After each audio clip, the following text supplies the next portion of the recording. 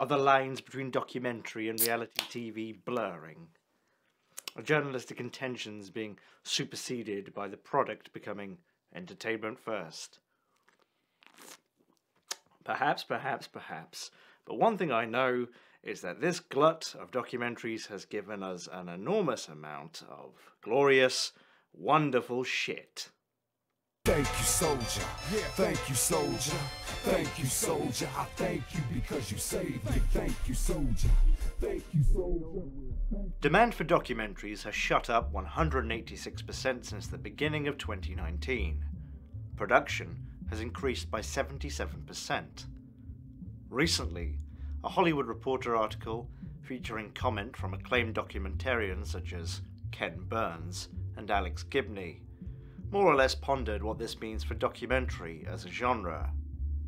Could more documentaries, but of lesser quality, actually be detrimental to documentaries being a reliable conduit of information? Exactly. You know, I don't care. Like, listen, that's more like there's so much, like, everyone's like, ugh. Like, we're on vacation.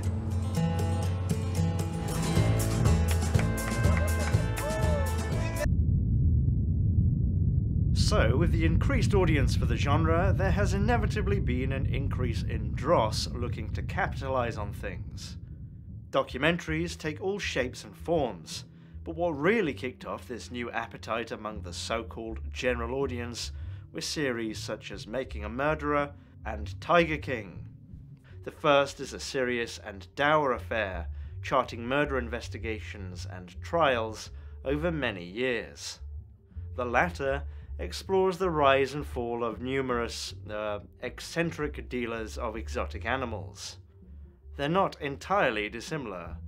One is investigative, the other is more reportive, but key to their success is that they took years to make, at least in terms of acquiring footage. But also, their subject matter is not easily replicable in terms of its depth. You can make a documentary about a niche of weirdos, but Tiger King has layers of weirdos, doing and saying weird and memeable things. The Stephen Avery case is genuinely intriguing. The producers don't need to make a standard turn of events feel like a twist, because there are actual twists. There is a demand for investigative and powerful documentaries that make you feel miserable, like Atomic Homefront, about radioactive waste in a St. Louis dump the government could not care less about. And there always will be demand for those things. I have 3 other children at home sick. And you want to live here? You honestly want to live here? Because I can't physically bury another child. But those stories that should be told, and should be told over hours and hours, are really few and far between. Glossy, entertainment-focused documentaries, such as The Real Bling Ring, which has really very little to say beyond salacious details of celebrity lives, surely makes more people watch documentaries, and that might mean something if you're filling quotas. But the latter doesn't threaten the first. You could differentiate documentaries between the journalistic and the infotainment, the real and the bullshit. Surely, if the bullshit pulls a filmmaker from the real, or perhaps better, the meaningful, they had no business there in the first place. But honestly, something like The Real Bling Ring is upfront in how it presents itself at least. This is going to be vapid, it's not going to be deep, but you can have it on while you play Minesweeper, and it actually does offer a window into selfishness and delusion, although there are plenty of those. Perhaps even more interesting are the TV series made by people with no passion for the subject matter, or really for TV or documentary at all.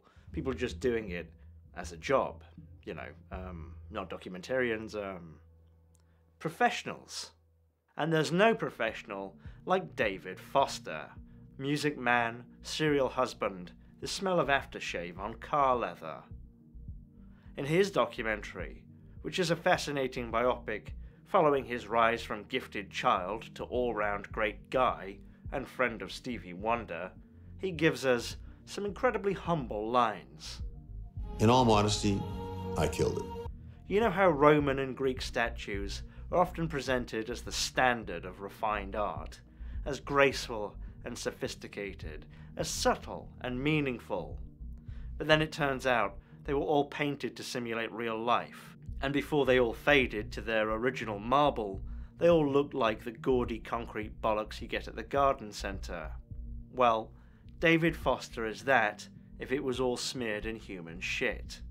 Speaking of human shit, oh man, I have to stop saying that. Speaking of human shit, bit harsh, who are we talking about? Hype House.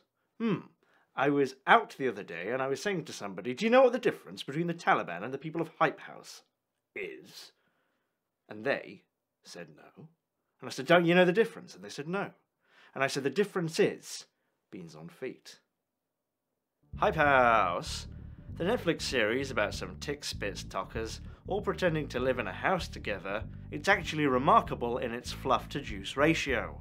I'd say it's the reality doc version of a hot dog, but it's more akin to expecting a water-impacted food tube, but just getting papier-mâché. It's the glitz version of a sawdust sandwich.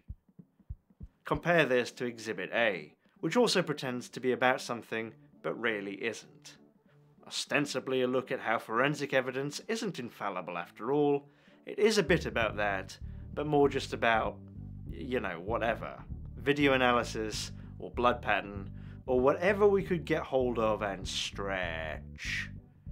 It does have an amazing amateur rap though. Can't ride down the road without getting harassed by the police, getting disrespected by people and spit upon. Soldier, I thank you. These things know what they should be about. They probably were meant to be about them. But the camera crew failed to get them, or they just did not materialize. And that is fine, that happens. That is part of the risk of doing these things.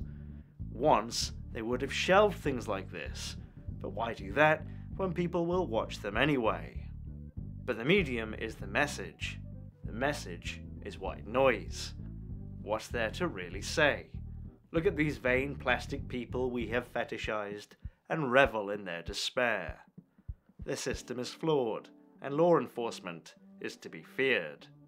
Here is something, it is better than nothing. Don't fuck with cats because you like cats, and there was this guy who killed these cats on the internet, attracting the attention of outraged cyber sleuths. That man later killed another man. The cyber sleuths were in no way part of anything. But, you know, there are things people relate to there. Being online, watching nonsense, watching nonsense, watching nonsense, watching nonsense, watching nonsense, watching nonsense, watching nonsense, Fire within the fire, burning. The actual burning fire was on fire as well. It was incredibly hot. And the heat was just going over. I'm Gio Benitez, and this is I Survived a Crime. Oh my goodness, well it does what it says on the tin, and it certainly is interesting watching host Gio deteriorate through what is obviously a single block 18-hour shoot. Hardest $465 he's ever made. I Was Married to Patton Oswalt, actually named I'll Be Gone in the Dark, probably isn't more self-serving than Foster, David Foster, but its misselling is far more egregious. At least with that douchery, it's clear what it is in 30 seconds. I'll Be Gone in the Dark is meant to be about the Golden State serial killings, but really, it's about the book of the same name, written by Patton Oswalt's wife. Not the wife he's married to in the interviews he's giving, the wife before, who died from an overdose of drugs. He not only supplied her, but recorded himself supplying her. If she hadn't died, this hours-long series would not have been made, because the only noteworthy thing Wife 1 contributed to the case was coining its name. She was nowhere near identifying the killer, who has since been caught thanks to an extensive FBI genealogy-led investigation that had nothing to do with the dearly departed. But I believe it's the rare moments when he was human that will be his downfall in the end. As a true crime documentary, it is utterly awful. A genuinely interesting series of hyper-violent crimes take a back seat to fluff about the author's hubris and salacious pulp. But, on the other hand, it's very interesting in a different way. I mean, if you have an interest in the manifestation of ego and denial through consumer product. Which I fucking do. Contrast this to something like There's Something Wrong with Aunt Diane. It's about a woman who, still shit-faced from the night before, drove her car the wrong way down the freeway, killing herself, several of her young nieces and nephews, and several people in the car that she hit. Really, it's about narcissism too. It's just not made at the behest of one. It's made carefully and almost always attempts to be objective. In Diane's husband, who was with her the night before the crash, you can see the same sort of denial as you see with Oswald. But in this documentary, that's a theme consciously explored by the filmmakers. But still, even unintentionally, the Oswald doc is so revealing. So, I suppose what I'm saying is that even in the trash that is just made for money, there is value, not necessarily, and certainly not primarily, in their intent. Hulu's documentary on Erica Girardi was so lazy and so light on information, in terms of its subject, it's basically worthless.